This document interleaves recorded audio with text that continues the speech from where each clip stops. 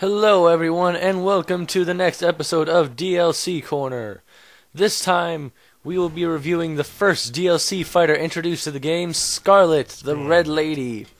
She was based off of a glitch that was rumored to occur in one of the earliest Mortal Kombat games, where Katana's color sprite was changed to red and people thought she had a different moveset, but that was disproved by the Mortal Kombat creators around the time she was released. So Skarlet's a pretty quick fighter, having access to a lot of moves, including an upward slash, a downward slash, kicks, obviously, a red dash, which can turn into a slide attack, a teleport, which stabs the opponent from the back, daggers, which can hit opponents from the air and on the ground as well, and the blood ball, which drains your health but does a lot of damage. On the fatality side, both of them involve blood. This one's called Bloodbath. This is a pretty interesting one, if I can ever get the code right.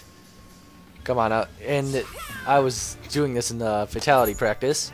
So Skarlet stabs him in the side of the head, turns him towards her, brings out her other dagger and stabs it, and then she lets the blood go all over her face, because when she can absorb blood and make herself stronger. Now her second fatality, which is not this one, we have to look into our move list for, because you cannot see that in the fatality practice.